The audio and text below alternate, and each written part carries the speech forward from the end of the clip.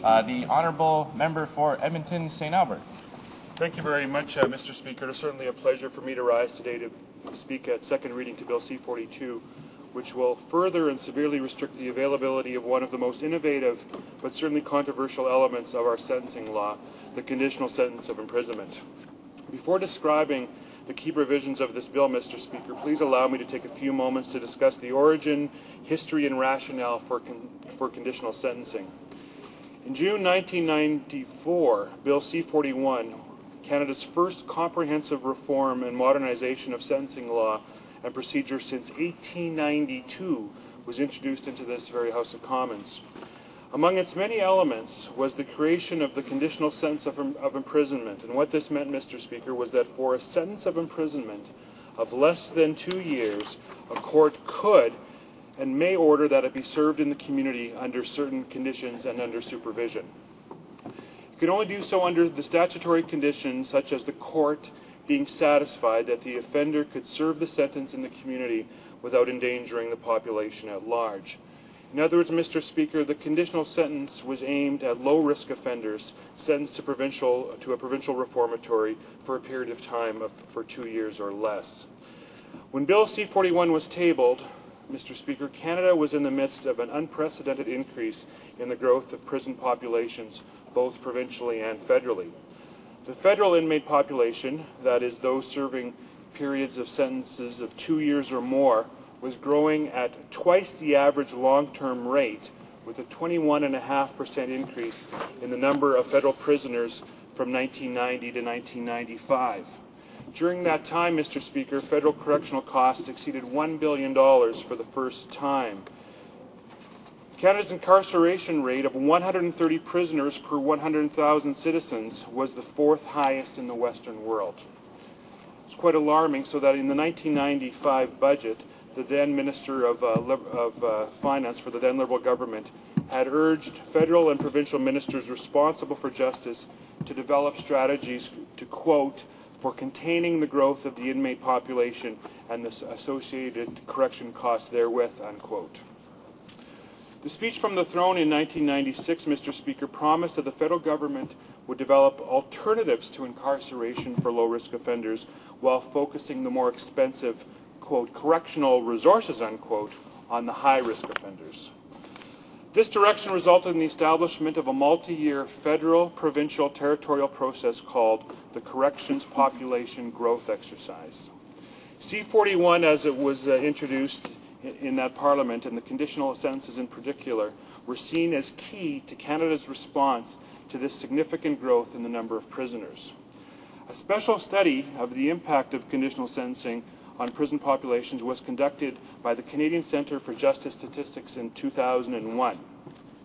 Mr. Speaker, in the words of highly noted and renowned Professor Julian Roberts and Thomas Gabor of the University in Ottawa in a 2002 article in the Canadian Criminal Law Review, and the authors quoted, its results reveal that conditional sentencing has had a significant impact on the rates of admissions to custody, which have declined by 13% since the introduction of conditional sentencing. This represents a reduction of approximately 55,000 offenders who otherwise would have been admitted into custody. In a subsequent article published in the British Journal of Criminology, Professor Roberts, by this time at Oxford University, described conditional sentences as leading to the most successful decarceration exercise in the history of common law sentencing reform. So, Mr. Speaker, while the availability of conditional sentences arguably achieved the policy of restraint in the use of incarceration, it did so at considerable cost to the public faith in sentencing and the sentencing process. Controversy has surrounded the conditional sentencing regime since its introduction. The sentence is seen by some as being too soft, a disposition for offenders who are custody-bound because it is no more severe or intrusive than a sentence of probation. As the legislation reads, Mr. Speaker, the differences between probation and a conditional sentence are barely noticeable.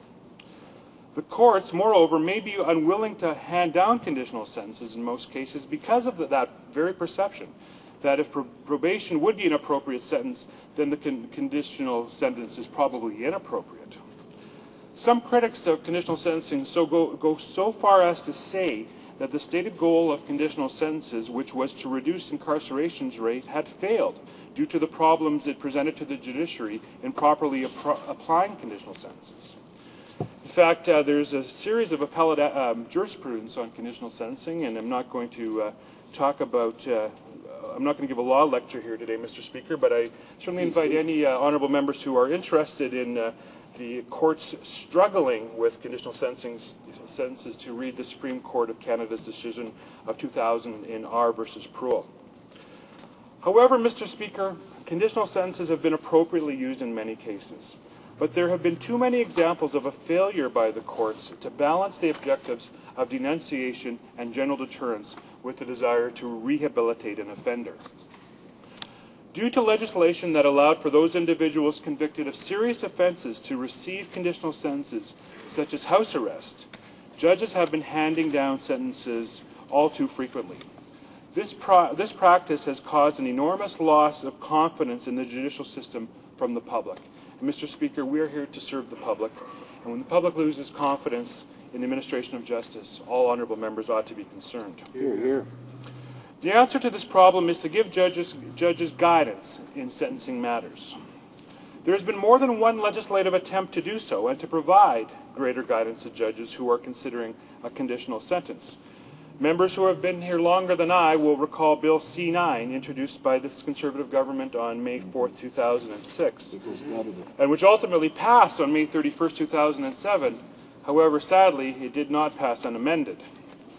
This bill, as it was originally written, would have ensured that conditional sentences like house arrest would not be allowed for serious and violent crimes.